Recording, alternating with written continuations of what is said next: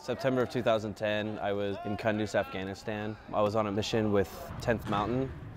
I was tasked with clearing a hilltop for landmines. I was clearing it with my teammate, and I was on the corner of the hilltop when I stepped on a landmine. When I kind of got oriented back to where I was, I noticed that I was missing my left foot. When I got to Bethesda, I found out that I was missing my heel on my right foot.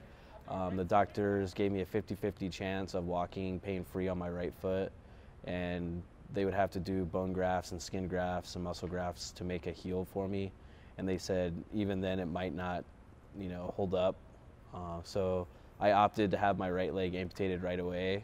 That way my recovery time and stuff was a lot faster. My daughter was born 12 days before I got hurt, so my whole reasoning behind getting back and get up and walking was to beat my daughter to walking.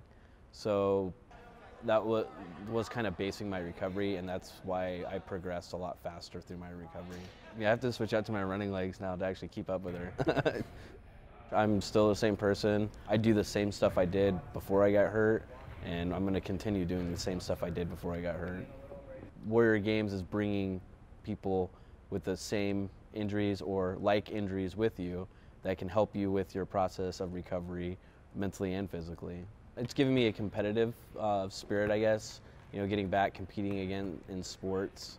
I mean, just training constantly keeps you in shape, and with my amputations and my disability, I'm going to have to be in shape pretty much the rest of my life to help me with my day-to-day routines.